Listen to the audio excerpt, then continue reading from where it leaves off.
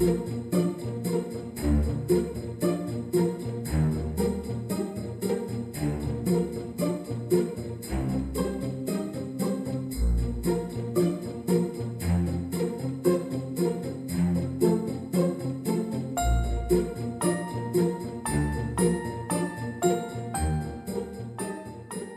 this year's gingerbread house, we did the Washington National Cathedral. I mean, it's such a beautiful building. It's iconic. It's probably the most beautiful building in DC. What better way to represent it than gingerbread? It took probably around 30 hours, give or take. I start with a base dough. It's called a honey dough, which is right around 30, 40 pounds. All it is honey and flour. And that's the first dough. And then I start a second dough and mix it all together, and then there's other things in that. That's where the spices come in, some water, some simple syrup. Ends up being, all in all, for the batch that I created, right around, I think, 70, 80 pounds, maybe a little bit more.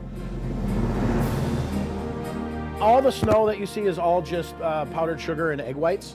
So, and then I glued it together also with the same thing, powdered sugar and egg whites, but I put a little coffee extract in there to color it.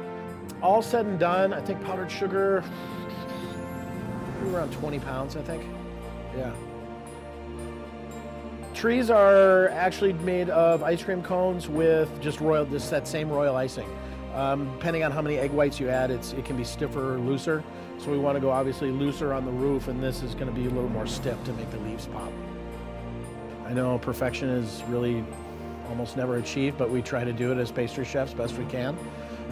And what better building, and having the Nats won this year, and you guys flashed a little Nats symbol on the building. I thought that was really cool. So that was an extra little bonus for me. And sweets in the holidays go hand in hand. It's our time of the year to shine. It's definitely, when it's over, it's a big sigh of relief and a very long nap. But I mean, that's what we're here for. It's our jobs, and we love it. We wouldn't do it if we didn't love it.